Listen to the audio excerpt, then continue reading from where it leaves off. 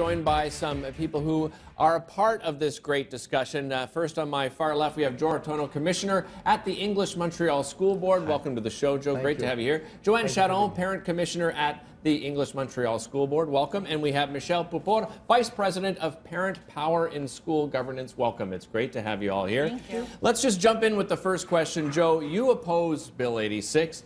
Describe to everybody at home why. What do you oppose about the bill? Well, there's many reasons, but the major reason is the fact that, first of all, I believe that this bill is unconstitutional. I believe that if this bill were to be challenged in the courts, the Supreme Court would outright reject it and invalidate the bill in its entirety. I believe that the bill is undemocratic when we compare the democratic way of electing commissioners now versus the way they would be elected in Bill 86. And I believe that there's a misconception there when we talk about more power being given to the parents. I believe that this is more power just being given to the minister because he is extending all of these different ways and in all of these different areas where he can override decisions made by council, decisions made by governing boards, decisions made by the administration, and that he can basically just unilaterally make those decisions himself. And Michèle, you feel the opposite. You actually think the minister should have more power, and you do believe that parents will have more involvement with Bill 86. Why? Yes, because it would officialize the structure. There would be more parents sitting at the council, and also not just parents, school actors in the school. Those who know best what's happening in today's school would be sitting in the council. And we think it would lead to a better interaction between school boards and parents, and thus more conducive to students' success, because they could be targeting the resources where it's needed, and they know where it's needed. And also, by having parents sitting on the school council, principals, they would be elected by their peers. And these people would be accountable to their peers. Not like now, it's commissioners, and we have parents commissioners, they're the ones who are accountable to the parents, but everybody sitting on the board would be accountable to their electorate. And now that there's like a schism, there's a separation, there's people at the community electing members of the commissioners, but they're not accountable to parents. I even heard some commissioners saying that they don't want to be accountable to parents because they want to keep their independence. But I don't know any type of governance system where the government is not accountable to their electors. And this would remediate this system, and I'm sure it would be increasing the participation rate in election, because those who are the most interested in the education would be asked to vote and select their representatives. Well, I'm glad you mentioned that, because Laura, you covered the last elections, and voter turnout was not good. No, I mean, as we know, the average turnout in the province was about 5%. It was slightly higher for the English boards at around 20%. So how do we support this bill then when we see that voter turnout is so low? Well, I can tell you in the English sector, the participation was much higher. And the fact that they're discussing actually pairing the elections with municipal makes sense because they do it pretty much in the rest of Canada. Mm-hmm. And I mean, just to address some of the issues that were mentioned before also, the present act does work because some of the English school boards are quite proof of that because their success rates are 88%. I think the issue is school boards may not be respecting the present act. So, and the present proposal for the Bill 86 really has nothing to do with the success rate of students. So I would suggest that they, reevaluate and look at the boards that do work and model a bill on that. So by present act, you're talking about the current system, which we're looking at. We have the board up here, 11 commissioners, 1 chair elected, 4 parent commissioners. Bill 86 is being reviewed right now, Joanne. If they come back with some changes, do you think you can work within that? Like, what changes would you like to see that could make Bill 86 work? Well, the thing is, it doesn't address student success at all. So I really think that they need to reevaluate and sit down with school boards, visit those that it functions quite well and their success rates are quite high, and see what they're doing and how they're doing it, and then build something from that. I'd like to get your perspective on that, Michèle, about student success rates. Tell us your opinion. We think that the proposal, the improved structure, governance structure, will, with having people from the school and the parents at the school board, would improve the students' success. There would be a chance for greater students' success.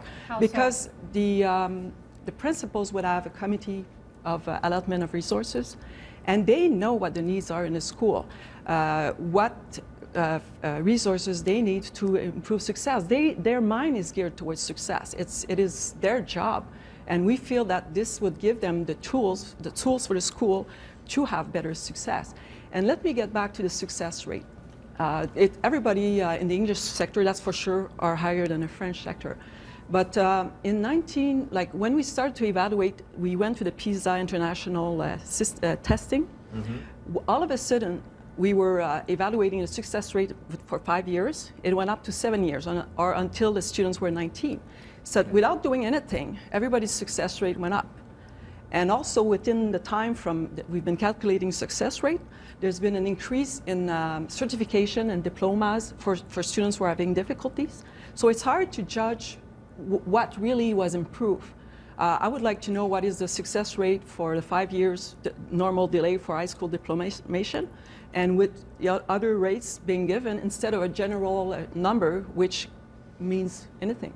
Have the school really improved since that? Joe, I know you want to follow up, but we're just going to take a quick break. So let's just hold that thought. And Joe, you can come back and respond to what Michèle had to say. Of course, Bill 86, Michèle just wrapped up in our last segment. And Joe, you wanted to talk a little bit about commissioners and responsibility of parents as well.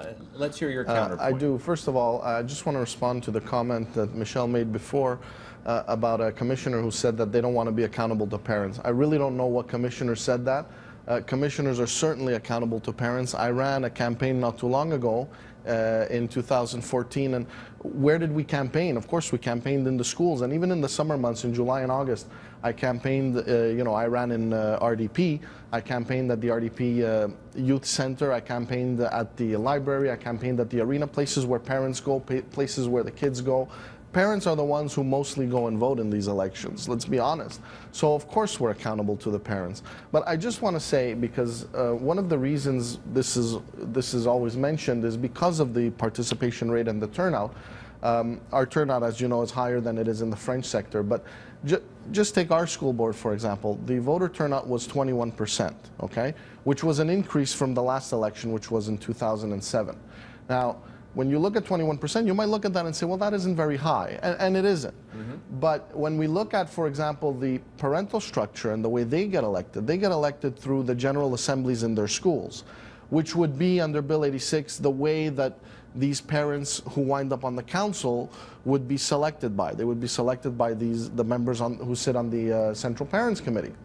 And we have some schools that have as many as 1,200 kids, so over 2,000 parents, and at the General Assembly, you get about 35 people showing up. So that's a very, very low percentage. So when we say that parents are going to be more involved, I don't think they're going to be more involved in that system. I think we're excluding a great amount of people who do go vote because, a general election does get much more exposure, media time, advertisements, posters are put out in the public, so it gets that attention for people who may not get involved in the everyday, day-to-day functioning of a school board and may not volunteer all the time, but who are conscientious and will make that decision to go and vote, and may not do that once Bill 86 is implemented. And Joe, you're talking about campaigning, and I want to get into the economics of this for a second, because obviously having these elections costs money. The commissioners, such as yourselves, you're both receiving a salary. The government says this proposal will save $14 million. Joanne, don't you think this $14 million could be put to better use? Well, I think this whole system needs to be reevaluated, so everything could be put to better use for our children and for society in general. And I don't know all about the economics, but I've heard the breakdowns, and it's really not as how it's being portrayed, that it's really that costly, these elections. Michèle, it seems to be another division between Anglophone and Francophone again. And Joe, you said you believe that this is going against the Anglophone community, and that you would take it that it's unconstitutional and undemocratic. How does it affect the Anglophone community exactly?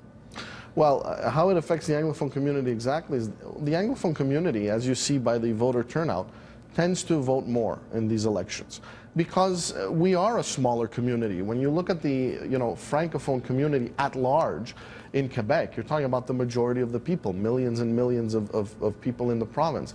I think different sectors, different areas,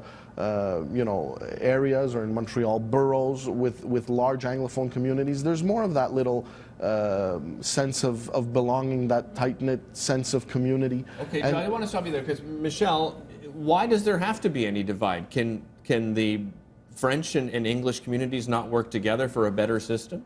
Yes, yes. There is an obvious difference in the voting rate in the English sector, but it's still not ideal. I think there should be the same system on both sides, and we need to find a way to get people to come out and vote. And since the beginning of the school boards, 1960s, it's been a problem, and there's been a suggestion for change. We were 7 years without elections in a system that's supposed to be democratic. So we need to do something, and it's urgent because it's the legitimacy of the people who are elected that's put into play. In the last election, even in the English sector, about almost 50% of the people elected were acclaimed, even if their voting rate was high. And I think we cannot foresee what's going to happen with the changes. I suspect that if we do change and we go to this type of system where parents are electing their representative, there's going to be a lot more people at the assembly, a general assembly. People are going to be more interested, and they're the ones who are affected by the decision of the school board. Their children are in the school. Joe, let's get back to, because you are a lawyer, let's get back to the constitutional aspect of all this. Do you foresee, you were saying, perhaps a constitutional challenge? Why? Well, basically because it's going to take people like me and others, and it would take away their right to vote. And, the way we have, for example, the school tax, the way that system works, we would essentially have a group of people who pay into the school tax, who do not have children, but they pay into the school tax, and they would have no say in who chooses the elected people on the council. They would have no say in electing directly or indirectly anybody that sits on that council. So they're basically we're going to have a form of taxation without representation, where these people pay taxes and they don't elect anybody. There's no accountability to them. I just don't see how we can justify that in a democracy. I think the good news here is the fact that they are reviewing Bill 86. They've heard the voices from each side. They've heard a lot of the worry and concern, and they're reviewing it. So it's going to be interesting to continue to follow the story. We thank all three of you for joining us here today. Hopefully we can all sort of meet halfway at some point. Yeah, absolutely. Well, we all are working together presently. Yeah. And we all care about student success. Absolutely. Exactly. We're all on the same page when it comes to student ideas success. to improve the system. Nobody is shutting the door to that idea, and that's the important thing. Thanks again for all of you for coming. We really appreciate it.